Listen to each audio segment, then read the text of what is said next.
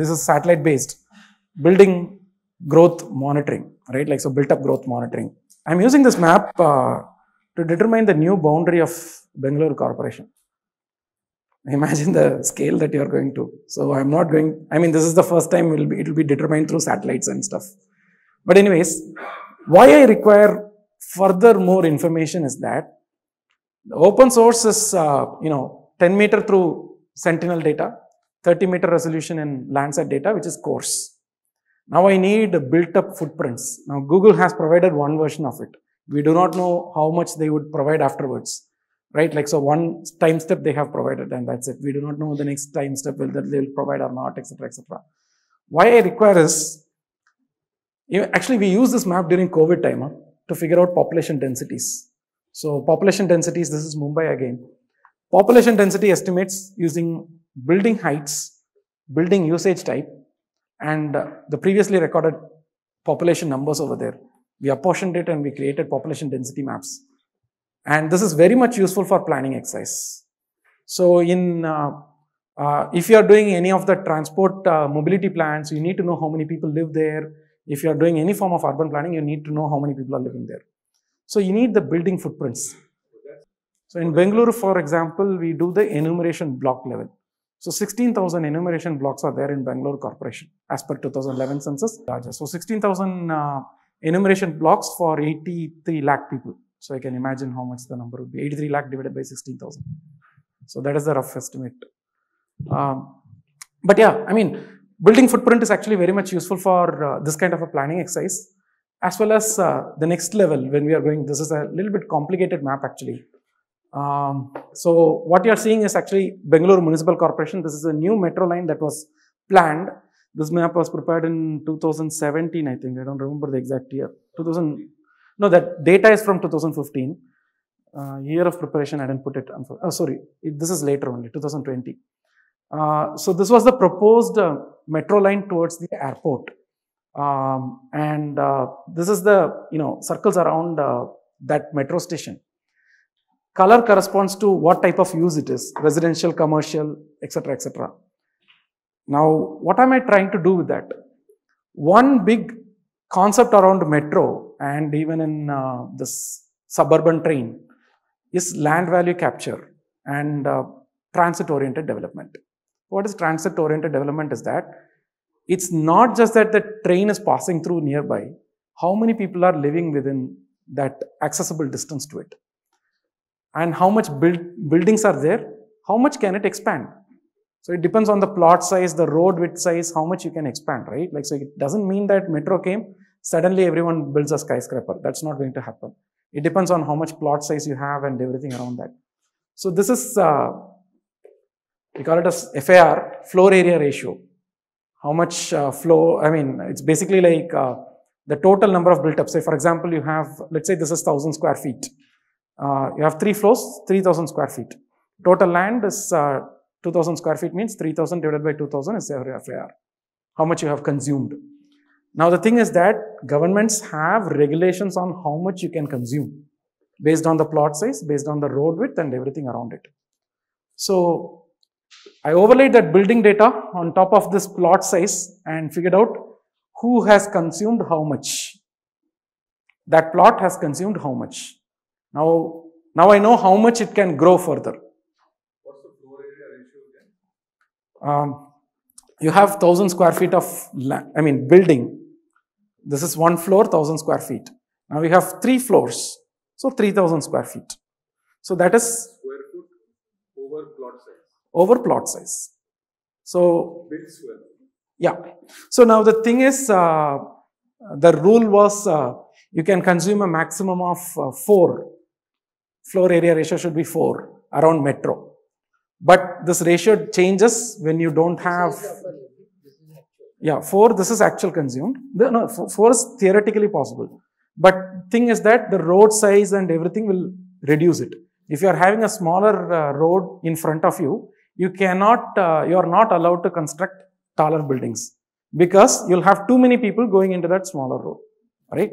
So because of that, you have to be a little bit careful. So now that building data, we used it and we overlaid it on this one. So this is One of the applications. I know this is a little bit complicated. This is the first time many of you might be seeing this, but this is very much useful in planning, urban planning. It's very, very critical for us. Now, I didn't put lots of slides before, but there are so many slides on that we use machine learning to study the growth patterns of the past. And we started projecting if business, in case of business as usual scenarios, as well as actually we are doing other business as usual scenarios to figure out where the growth will happen, etc. This is what we projected for 2019, I think. 2030 and 2050, we did the projections. So this is actually useful for figuring out what is the business as usual scenario. Or if you are doing a, let's say for example, I want to introduce a new metro line. Then it would change the equation and so on and so forth. So we began giving different scenarios for the government to decide upon. So this itself is somewhat difficult because we had to get so much data to study it. So to machine learn it, in the sense like for the machine to learn it, we had to provide so much of samples and underlying parameters also we had to provide. So what are the factors that are going to affect it? Like for example, bus stands, railway station locations, road networks, and so much of information is there out there. And we didn't have for many cities. So to do this basic thing itself, it takes a little bit of time. So actually we did this for Delhi and Hyderabad, and I don't recall if I did it for any other place, etc. I'll go into the transport and mobility sector. So I talked about road network. One big problem is that there is no good road network data for India out in the open. There is OpenStreetMap, which can be which is created by crowd, but it is not complete.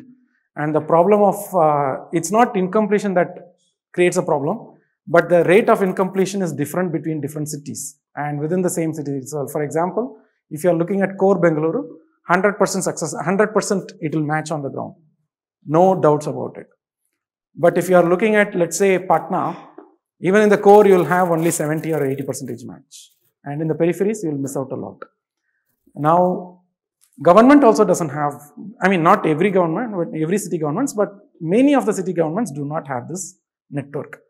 Even if they have the network, they do not have any information on the hierarchy, or they do not have the information on, width, how much ROW is available and all those things, it's not available. It's very much required for planning purpose because this study is we were trying to do road network assessments. Actually, a Mumbai-based organization helped us in digitizing it because even satellite-based ones, if you want to learn machine learning, because of the so many questions around the estimates that come out of it, etc., we didn't have that. But luckily, we had the manpower. We didn't have the computing power, but we had the manpower, so we tasked it to create for 20 cities. But this is one time snapshot. So this is this is actually road density map. Basically, in each of these pixels, we calculate how much road is around us. I'll go into it I'll go in depth into it, like what it means and how it is useful for us. But this is one of the works that we are doing. So this is, for example, road infrastructure map of, density map of Bangalore. It's a very coarse map. I have just put it for understanding. Blue means high road density and red means poor road density. Now, if you are having a proper grid network or something of that sort, you'll score high. But if you are having sparse roads here and there, etc., where built-up has come, then it will come up low. Now, if anyone has been to Bangalore, they will know Jayanagar doesn't have that much of a traffic issue. Whitefield has. It's not a problem of that there is no roads, but the thing is that you don't have a proper network of it. So we have certain indicators to assess it. Some of them are mentioned over here. There are actually totally some 24 indicators that we created to assess the health of road network in a place. So to identify where to prioritize on roads and where are your gaps, etc., etc. Now, what is the problem with it, right? Like if the data is available with the government, then it can do. But the thing is that we don't have any data. We don't have any good data. See, this is a satellite image for Mumbai. And a small road junction. We need this width. We need this line. We need center lines. We need to figure out which are going in this direction, which are going in that direction, one ways, etc. If it is possible, then that is one.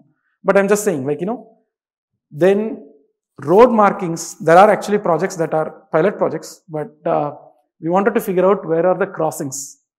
Our transport team in Bombay has been actually very involved in working on junction improvement plans for many of the corridors in Mumbai. And every time they have to sit and digitize. There is no data for any of this. US, they did a beautiful project with drone images, trying to figure out all these ROWs. In the sense right away, in the sense how much space you have to drive vehicles, how much extra space is available, etc. This is satellite image. Imagine drone image, you will get more finer details and stuff. This is one application where you can fill. Just 2 days or 3 days before, I was actually sitting in this call.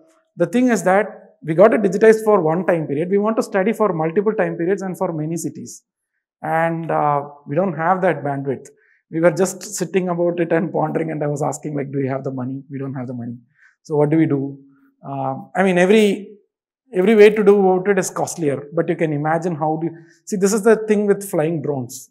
If you fly one drone, you can create so many products out of it, which will have co-benefits. Next is traffic. This is actually one simple map of, from the core city, if you start out, how much time will it take to reach out? It's a very simple method that we did using Google Maps.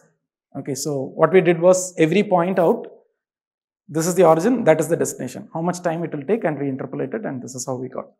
We use this in Mumbai Climate Action Plan. How we used it is, if you go into the document, it will be very interesting. So fire station, from the fire station, fire engines have to go out. So, but 3 o'clock in the morning, they can reach quite a lot. 3 o'clock at night, again, quite a lot. But what if they have to start out at 7 p.m.? The access would be reduced, right? So we did a very small assessment with one fire station as a pilot for that. But the thing is that traffic data is still with Google. There is no proper traffic data for the country, and without which we are suffering a lot, because every city has to come up with something called CMP, that is the mobility plan, how much movement happens, etc., etc. And we don't have that. And how do you track vehicle volumes, etc.? Using CCTV footage to figure out how many people are there. This is very simple, right? So many of you might have worked on it already. Now, this was railways, actually, Mumbai Railway, because you had a problem of stampede and, it collapsed and everything. So our teams are actually working on it, trying to figure out when it is happening. There are two outcomes. One is that if it is a known, if it is a time when there is a higher footfall crowding, then you know how to manage it. The other is how to plan it, right? These times, which time is more, etc., etc. So this is another exercise that will be important. I'll quickly go into water resources. This is satellite estimated anyways, on where cities are, where agricultural land is, etc. One big problem that we are having with water resources, again, drone can help, but satellite images also can help, but other devices also can help. See, major dams, you will get people to stand over there or devices to measure how much is the water level. For example, in states like Tamil Nadu and Karnataka, Tamil Nadu has 40,000 major tanks, water bodies, and Karnataka has 20,000 plus. And Andhra will also have a lot, and Maharashtra also has a lot. We don't have mechanisms to measure what is the water level over there. Even the satellite based one, you'll get a horizontal one, right? So surface extent, I'll get area. I won't get volume estimations. It's very difficult. There are methodologies, but you can always explore these things, if you have better devices, cheaper devices, where you can place a lot of these things. But this is something that we experimented with Karnataka and everything. How did I use it? I don't know how many of you have heard about Chennai's water crisis some time back.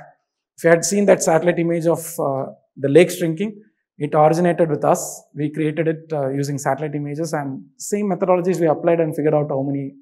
So before the crisis hit, we were predicting it that this is going to happen because so many lakes are drying up very quickly, etc.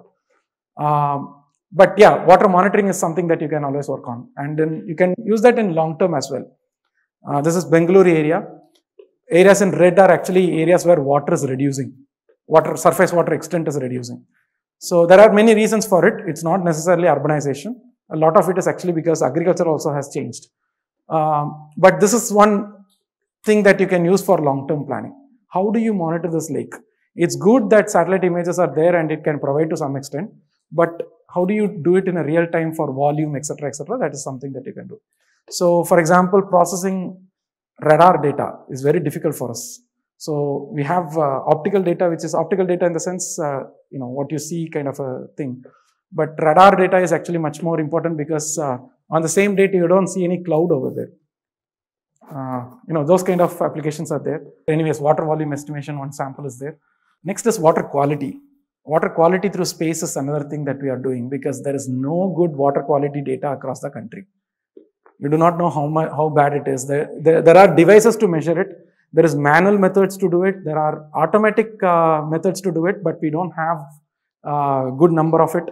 This is one problem statement that you can always work on. This is Hyderabad example. This is Hussain Sagar Lake, and you can see that the sewage flow, and this is the lake part. And this is again satellite based one. This is Gagara River and the Ganga River. Can note the difference in the suspended solids. This is because a lot of sand is coming in. So but this again, satellites measure only the top surface. I do not know anything about what is below it. Like, so 1 feet below this, I do not know what is the quality of water. So monitoring groundwater is also a big problem. This is actually a map from Central Groundwater Board. Data from Central Groundwater Board on how do we, see, this is one of the things that I posted out recently on, it's not just Bangalore city that is facing groundwater problems, but the entire region is actually facing it. The core is the Bangalore city, but the region around it itself, the groundwater is overexploited. But groundwater wells are not properly monitored. There are not enough devices. The data quality is a questionable one. And so many things around that. This is groundwater board's assessment. They have already assessed it based on the data that they have. It is available to everyone. Actually, if you go to, there is a portal called w.r.t. If you go to it, you can download that data, but it's not it's not sufficient. See, particularly, for example, actually, I was working with Kochi government and I was telling them that the biggest problem with sea level rise is not the area that is being shrunk, but actually because the more seawater will be entering your groundwater table. So we don't have any measurement of that. So this is salinity in areas. These are the areas. And drought monitoring is another thing. Drought monitoring through satellite images, that is soil, how wet it is. So if you go outside the campus, actually when I was walking here, I was just noting it, like your campus is very wet when compared with the rest of the places, etc. So this actually helps in monitoring drought. So this is one problem statement that you can think of. Next is, I just put one slide over here. One very important thing for us is to find out how much water intensive crops or any form of crops. Actually, one of my juniors is actually working in a private company for differentiating using satellite images, which crop is grown and how much it is grown. Why would it use? How many of you trade in stocks or commodities? Anyone? MCX has a lot of these crops. You can so basically you can sell these commodities and purchase it, right? So at the time of their planting itself, they try to estimate how much of that crop is growing. So they'll figure out how much will be the output in the next year, and they can figure out things. This is all done through satellite images and everything. Flood modeling, like I said, you have the equations, you have the elevation model, start modeling, right? Like, so this is a flow animation. This is what we did for Mumbai. This is one event of 30 centimeters, and you can see all the prominent, areas that are flood prone for different scenarios. On Link Road, we predicted it, and this was the crowdsourced video from that, and how the model was very helpful in identifying these locations. Actually, the Mumbai Corporation appreciated our effort. Now, imagine all those data sets that I have put together on topography, buildings, etc. You can use drone images, etc. We use that to figure out how much water will flow in different scenarios. Again, 20 centimeters, this is an animation. Unfortunately, it's not playing. So the next is stormwater situation. So you have stormwater drains. There are, except Mumbai and Chennai, to my knowledge, no city has mapped stormwater drains properly. Even in Mumbai and Chennai, the data questions will be there, like the quality of it. So if you are going to work on, so if you are working on flood, you do not know what drains are there. You do not know how much clogging is there. There are no devices to measure clogging in a cheaper way. Means, this is from Bangalore. This stormwater drain inlet is actually like 4 inches above, which means 4 inches of water won't go inside. Only after that it is going to go inside. We do not have any measures of this. Now I know that there are devices that have been prepared elsewhere to push the, during the dry season, move it through the drains and get the width and depth and everything around it. But we don't have that mechanisms. Next is clogging. We don't have any information on clogging, how much it is there, etc. And this can apply to manual scavenging as well, because it's difficult for people to go inside these drains and figure out or clean it out, etc. So this is another one. This is places where you don't have drain itself. This is Chennai. So this is how a stormwater drain network looks like. This is from Mumbai. This is one of the analysis that we did for PD Mello Road here in Mumbai. Anyway, I'll quickly go into it. Air pollution, again the same problem as heat and rainfall. You don't have enough stations. You don't have good quality stations. Very random data comes into our head, and we don't have any measures of where it is emitted, how it is emitted, which are the areas that are observing it. Imagine you have air pollution monitoring devices on top of traffic signals across the cities. Now this is actually from Chennai. This is actually a contract that we are putting out for drone actually. Using drone images, try to find debris along the road. There are 2 types of debris. One is the garbage and the other is construction debris. We wanted to figure it out. That is one. During that time, that is one application, straightforward, right? Like, so identify these. During that time, the air quality expert asked me one question and I didn't have a proper answer for it. Because at that time, I didn't know what the drone the vendor was ready to provide. He wanted to add one more payload for air quality monitoring device on top of your drone and fly across the city and get pollution levels at that height. So that was one application that he asked me and I said no. Because I didn't have the device and I didn't have the vendor who had the device. Anyways, these are the applications, but before going into it, I'll just give some conceptual ideas around these things. First is define your problem statement very clearly. What is the problem that you are going to work on and those things. So every time what happens is that people always start with technology. I know to fly drones. Now what will I solve with it? Now instead of that, that's why I ordered the presentation in this way. See the problem and figure out what can be answered through drones. And you have to understand the solutions that we are focusing are technical. There are so many layers to it: technical, socio-cultural, economical, and governance and financial. So you have to be a little bit careful about it. Understand the data that you are getting. Very clearly understand it. Lot of times people fail because they don't want to do the hard work or don't try to understand, etc., etc. And there will be always errors in your data. Don't get worried about it, right? Like, so you can have an acceptable level of it, right? Like, so, and the thing is that you have to know what error is there in your data type of thing. Methodologies, a cool methodology doesn't mean it's a useful one. Always think about it.